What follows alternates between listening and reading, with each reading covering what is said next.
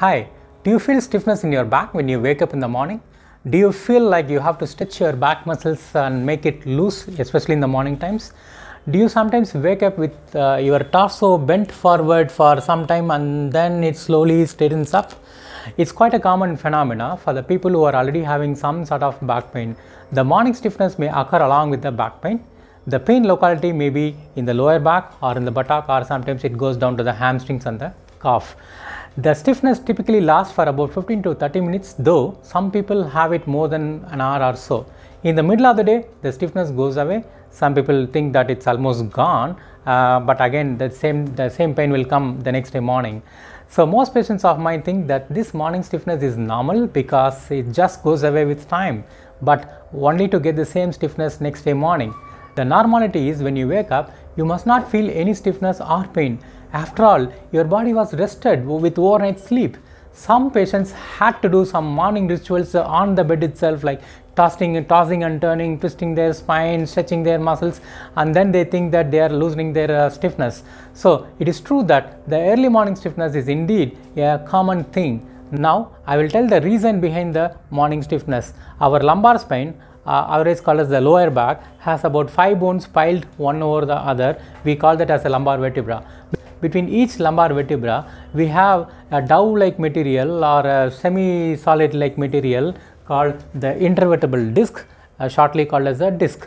This disc is there in order to provide cushion to our spine and to facilitate the movements. This disc is composed of 70 to 90% of water itself. This water content will be high in the morning and gradually gets dissipated as the day progresses. With overnight sleep, the disc will attract or absorb back the water content which it lost during the course of the day and becomes very big in the morning, especially in the early morning times. So this is the reason why people will be little taller in the morning when they wake up compared to the evening time. In people who already have some sort of disc pathology or disc herniation, the disc instead of increasing the vertical height, it moves backwards and congests the space in the spinal canal and compresses the nerve and the dural sheath. Okay, so this causes the stiffness that is felt as a joint stiffness or the muscle stiffness, but indeed it's a neural stiffness. Due to this mechanical compression of the neural structures, the patients experience varying degrees of stiffness and pain, and it takes few minutes to an hour in the morning for the disc to lose its water content, so the pressure on the nerves gets reduced. Once the water content is reduced, the pressure reduces, so the patient will start feeling bit loose and painless. Some patients feel almost normal in the middle of the day, but again it varies between patients to patients.